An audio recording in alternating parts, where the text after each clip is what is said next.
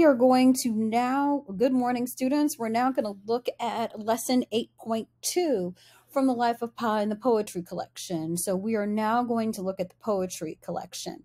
Okay, so what I want you to do is I want you to pause the video and I want you to listen to I am offering this poem, Jimmy Santiago Baca. Okay, thank you for listening to the poem. So now what we're going to do is we're going to look at question number 1. Interpret images. How does the photograph help readers to understand Baca's poem better? How does the photograph help the reader predict the meaning of the poem? So let's go back and let's look at the photograph. Okay, so let's look at the photograph. Okay, so what I see is I see a heart-shaped rock and I see it in someone's hand as if they are offering it to another person. Okay, so the poem says, I love you, and affirms that love is all we need to survive and endure. The rock is a symbol of solidity and permanence. The heart-shaped rock in the photo symbolizes the survival and endurance of love. Like the poem, it is offered as a gift. The heart-shaped stone in the photograph, held by a hand, represents the love that is being offered from one to another. The photograph tells the audience that the poem is about someone offering love to another.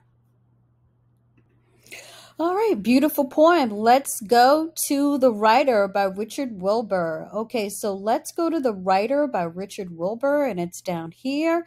I want you to pause the video, and I want you to listen to The Writer by Richard Wilbur.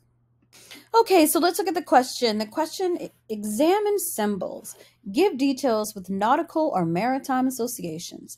How might these details derive from the speaker's feelings about his daughter? Why might the author have included these details, and why do the cargo and the passage, and what do the cargo and the passage symbolize or represent in the poem? And how does the author uses symbols rather than stating the meaning outright? Okay, so we're going to look at question number 1. We're going to look at the nautical or maritime. And I have to be honest, I had to look up some of these words. So a prow is the front of a ship, tossed with linden. Okay, sometimes you toss around in a boat. A gunwale is the upper edge of a ship's side, so like a chain hauled by a gunwale. Cargo is carried on a ship. And of course, when we have someone who goes on a cruise or they're going on a ship, we say, have a happy passage. So a lucky passage. So let's go back and let's see what all this means. Okay, a prow tossed like a chain hauled over a gunwale, great cargo, and lucky passage. Wilbur's use of figurative language of nautical origin applies to his daughter's imminent voyage through life. She is young and ready to set sail. The speaker wishes her a lucky passage.